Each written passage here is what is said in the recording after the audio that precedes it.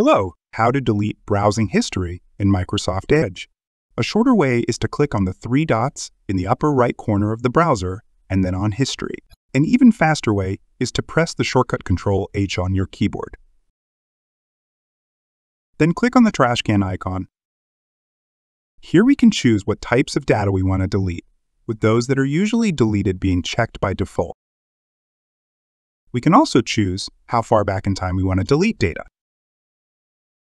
Click on Clear Now, and the data should be deleted. And it is. The visited page has been deleted.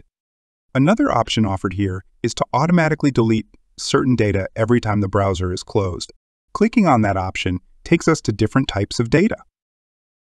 By clicking on the sliders, we activate those we want to automatically delete. The longer way to get to these options is to click on the three dots, then Settings, and then Privacy, Search and Services.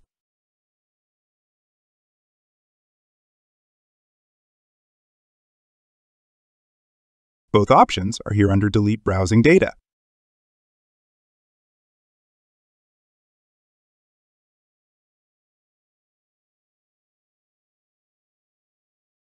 And that's it.